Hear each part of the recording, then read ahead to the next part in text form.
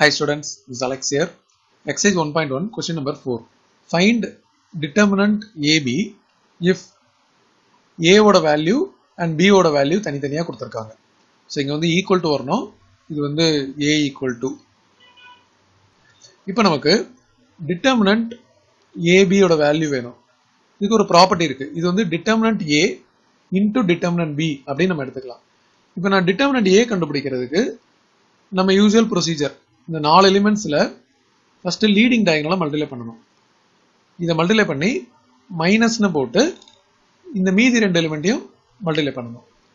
அப்ப இதோட வேல்யூ பாத்தீங்கன்னா நமக்கு 3 மைனஸ் ஆஃப் இத மல்டிப்ளை பண்ணும் -2 ன்னு வரும். அப்ப டோட்டலா 3 + 2 which is 5. இதே மாதிரி டிட்டர்மினன்ட் B. டிட்டர்மினன்ட் B க்கு வந்து 3 0 1 -2 இருக்கு. இப்போ இந்த லீடிங் டயகனலை மல்டிப்ளை பண்ணா -6 வரும். அப்ப மைனஸ் ஆஃப் இத மல்டிப்ளை பண்ணா 0 வரும். சோ அப்ப இது வந்து -6 -0 டோட்டலா -6.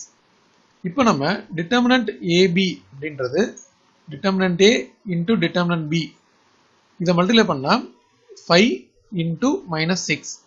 ஆன்சர் வந்து -30.